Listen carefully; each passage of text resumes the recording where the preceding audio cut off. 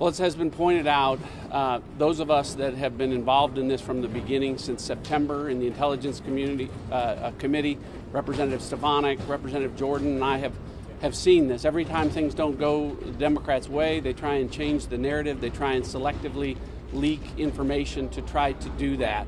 What you saw on Saturday was in 2 hours, the president's team unraveled the 21 hours of the defendants, the Democrats' case that they had put on. They've tried to change the narrative again. The president's team made very clearly that unlike President Nixon and President Clinton, President Trump's lawyers were locked out of this process for the first 71 days. He was deprived of due process completely, wasn't allowed to participate. No witness can change that. No witness testimony can change the fact that this president was deprived of due process and that this impeachment fails factually, it fails legally, it fails constitutionally. The president's defense today is going to stay on target. It's going to continue to unravel what the Democrats put forward over 3 days.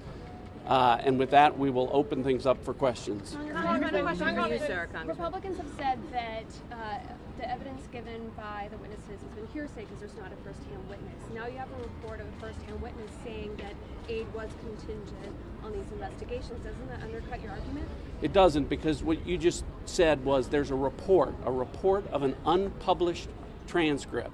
About that unpublished transcript, the president said it's not true. The Attorney General has come out today and said specifically it's not true. This is why you do fulsome investigations over in the House before you dump this on the doorstep of the United States Senate. They didn't do that. The Senate can't fix this. This was a process that was broken and corrupted all the way along. The president was deprived of due process all the way along. This thing fails in every respect. And again, no single witness is going to change that.